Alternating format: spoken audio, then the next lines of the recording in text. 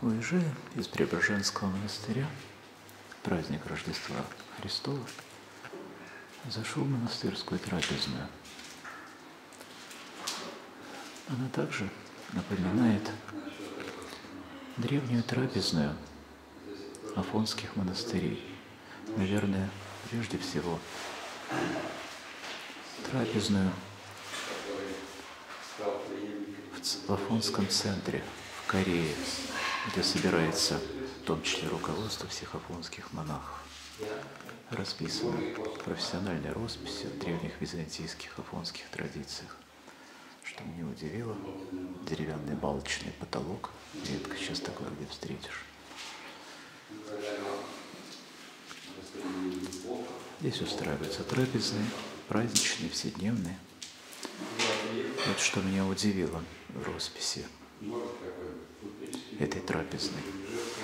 Здесь изображены великие святые, начиная от Иоанна Предтечи вплоть до нашего XX века. Внизу изображены вот фигура в полный рост. Это вселенские христианские святыни. Святые, когда еще церковь была неразделенная. Святые Вселенской Церкви. А наверху медальон по большей части изображены наши русские святые. Ну, не все, конечно, очень часто тут можно увидеть русских святых. И вот, в том числе, вот, например, Дмитрий Прилуцкий, основатель Спас-Прилуцкого Дмитрия монастыря около Вологды. Сава Сторожевский, преподобный Никон Радонежский, Зосима Соловецкий. Я обратил внимание, почему изображены эти святые. Это напоминание о преемственности, что Россия, как никто, приняла византийские традиции. По праву стала называться Третьим Римом, Вторым Константинополем. Вот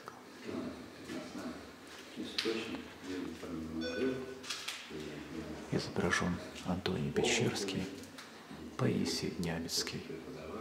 И рядом преподобный Даниил Столпник. Святые, жившие в разных странах, в разные времена. Но единственное, что их объединяет – вера в Бога, святость. И вот удивительно здесь, как бы в этих росписях я увидел синтез древней церкви и уже нашей церкви, в частности, Северной Филоиды.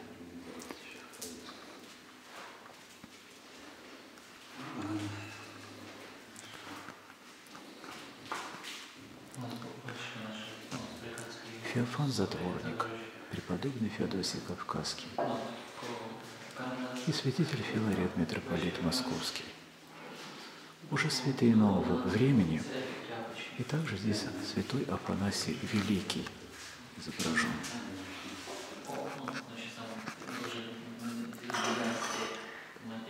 Преемственность веков.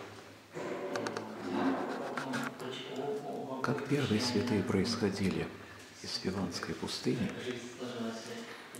в Древнем Египте, так потом, через много веков, наши русские святые основали Северную Филоиду на территории Костромской, Вологодской, Архангельской областей.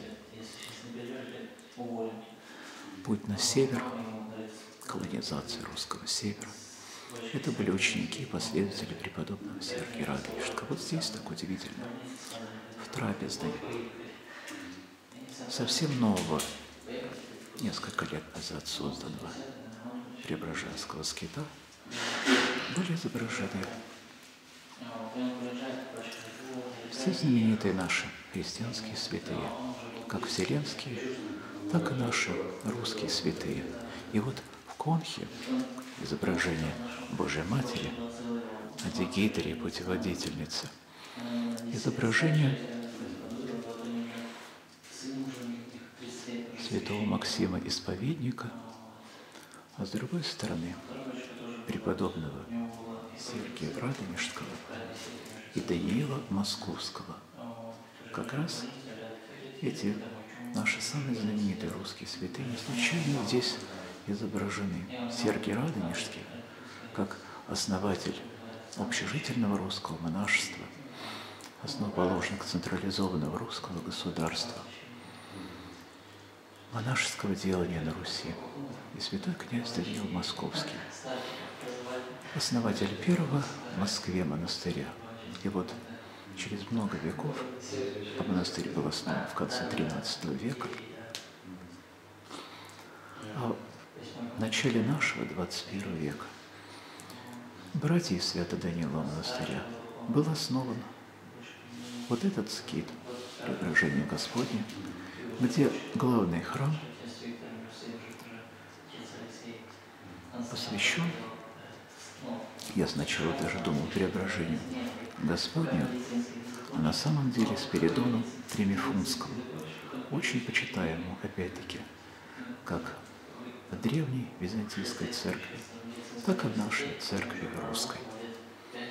Действительно, нигде я не испытывал, во всяком случае в нашей стране, вот такого ощущения пребывания Древней Греции, Византии и напоминания о далеком Афоне, который является вожделенной мечтой каждого русского православного человека.